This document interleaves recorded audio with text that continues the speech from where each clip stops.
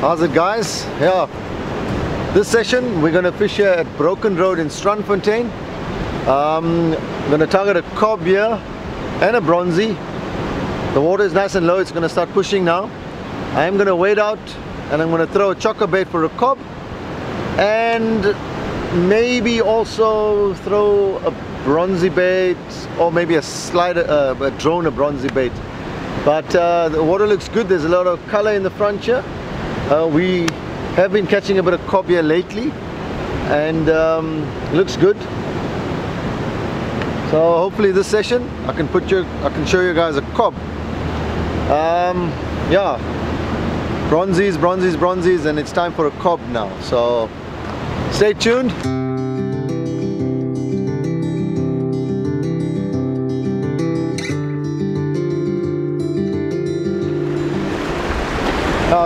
That was a perfect cast. It's in the zone. Wait for the pull now. Should come. The temperature is right. It's about 17, I'd say. We've got a color. We're going to get that pushing tide and we're going to get that big cob. Stay tuned. Daiwa magic.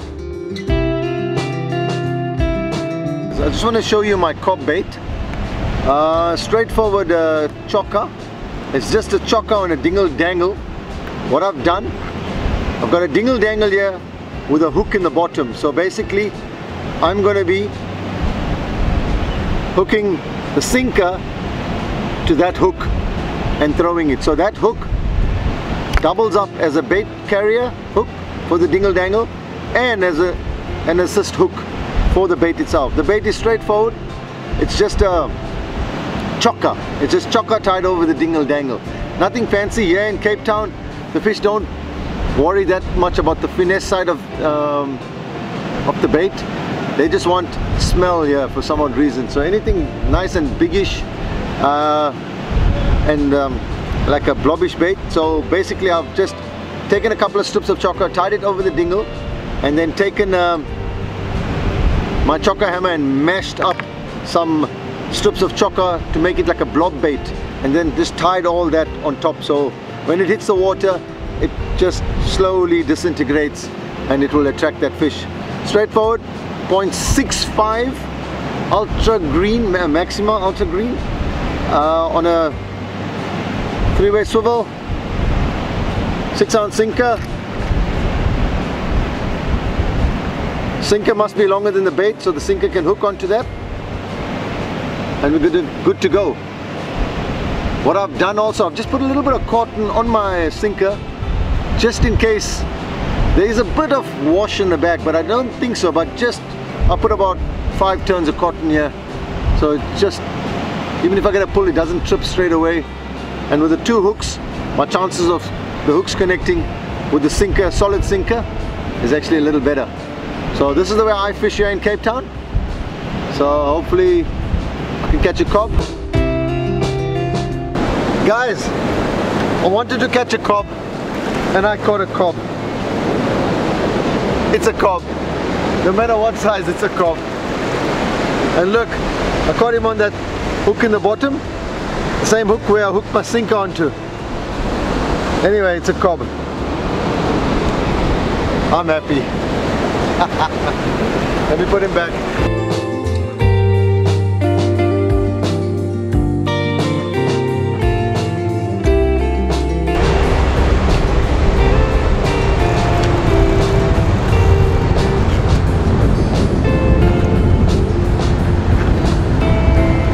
Getting a pull here, guys.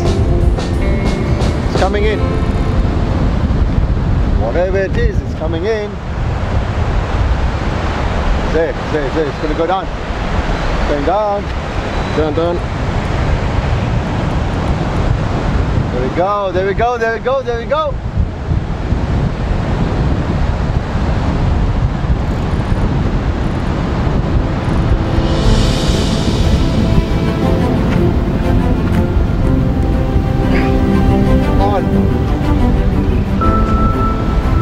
I don't think he knows he's hooked.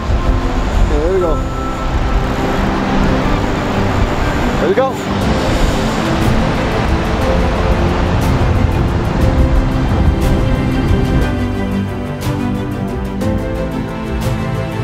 Yeah, I think I've got a small cob or something because that rod kept coming slack and bouncing away. So I got a friend of mine here just to reel it in for me. I'm getting my top shot back. There's the top shot coming. 50-pound J braid on board. Now I'm going to walk, basically walk this fish now.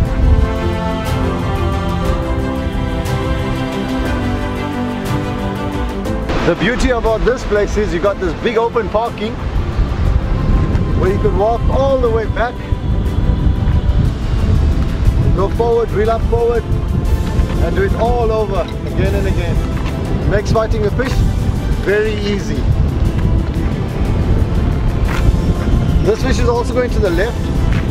There's a bit of rock on the left there, so I'm just hoping and praying it doesn't go too much to the left.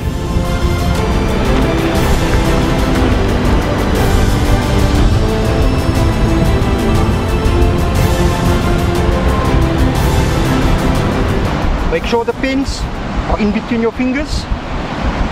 Get a tight grip on it. If you want to have a nice good grip on it, throw it a bit full of sand, you can have a nice grip on it. There we go. Just make sure that those pins don't stick you.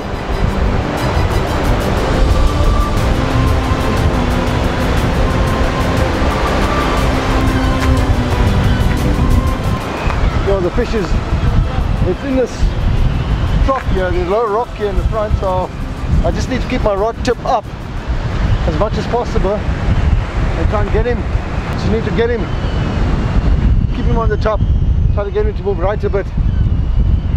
I don't want to pull him too much, hopefully he just swims right a bit.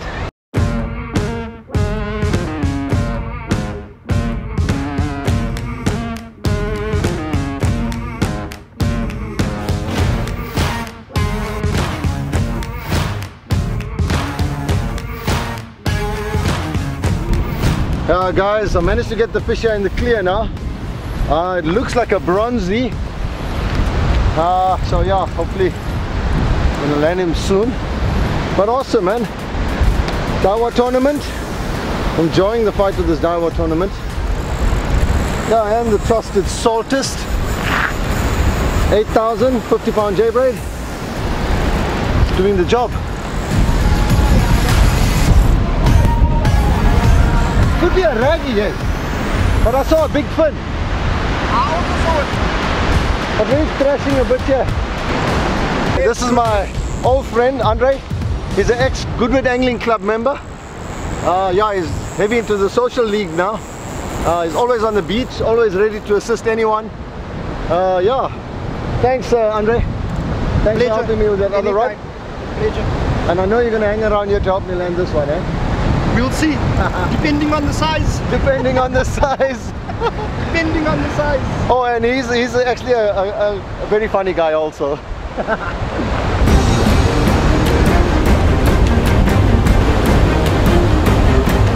Yeah, we said it was a raggy, then we said it was a bronzy.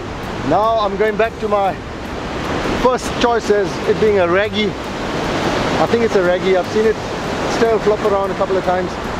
But yeah, I've pulled it so hard, so quickly to the front here, and now she's still quite green and giving me a bit of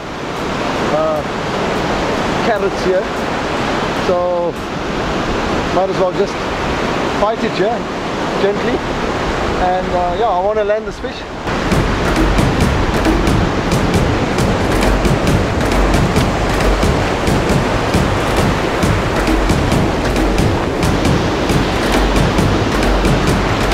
I want to get my leader, get my leader into my rod, then I can pull it a bit harder.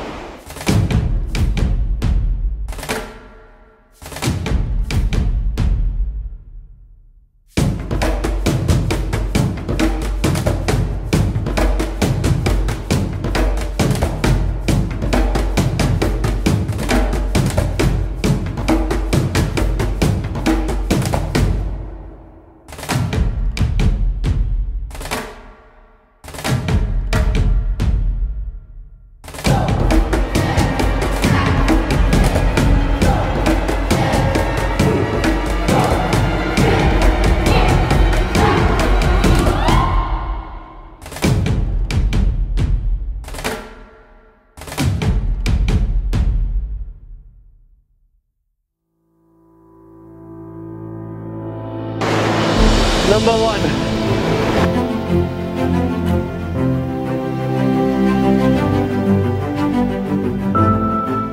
Tuna circle, perfectly in the corner.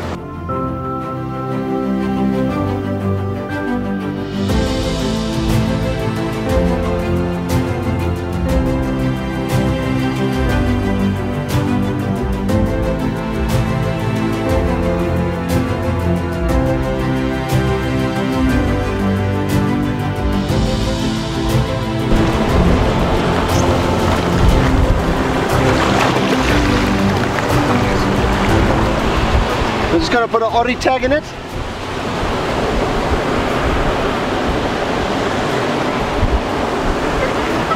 Now he's got a number plate.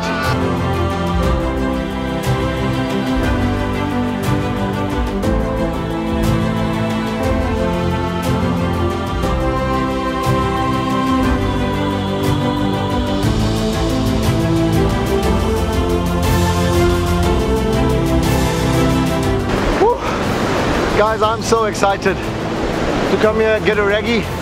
Every day we've been getting fish. It was awesome to get this reggie, a beautiful male reggie, 191 centimeter. Yeah, it gave me a bit of gears here in the front, but easy job. Went down to the fish, got the leader in, and then just towed the damn thing out. Yeah, he swam away nice and strong with an ori tag in it, and yeah, hopefully you can yield some valuable information for research for the future. And yeah, guys, epic. I don't know if I'm going to put another bait. I'm also quite tired from the whole nighter, so this session has proven quite fruitful for me. I got a carp and I got this bronzy reggie, so I'm all excited. Yeah, guys, stay tuned. Subscribe to ASFN. Yeah, daiwa magic. Woo, thank you, buddy. Guys, I want to say a special thank you to Andre. Thank you, buddy. Anytime. 100%. 100%. Fisherman is for your family by itself. Thank you. Yeah, we here for each other. We must look out for each other. I mean, we're the only ones that we have on the beach. And thank you. Really appreciate it. I would have battled if you didn't come to my aid. Yeah, thank you. All right, you can make the EFT later on. I can make the EFT later on.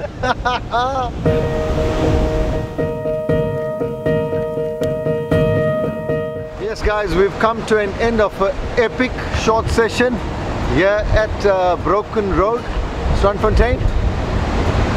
I came here to catch a cob. I did catch a cob. Got a small barbel also, and yeah. To top it all, I got a lovely male reggie. I reckon about 130 kilos around there, and tagged him, released him. So all in all, it was a great session. Yo, we fished quite hard this whole couple of days. Now to have some rest, and also I think a very special moment to the cameraman. A big shout out to him. And also, he hasn't eaten a Gatsby. Like in KZN, you got the bunny chow. In Cape Town, we got a Gatsby. So now, I'm going to take him straight for a Gatsby. Stay tuned. Maybe we'll take a picture of the Gatsby and we'll show you, and your guys can decide which is better, bunny chow or Gatsby. Me, I'm on the fence. Come from KZN, I like a bunny chow.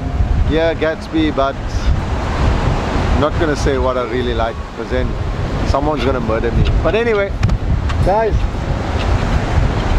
what can I say? I love fishing. Daiwa magic. ASFN. Guys, don't forget to subscribe to YouTube channel, ASFN. You're gonna catch all the action there. Stay tuned for the next session.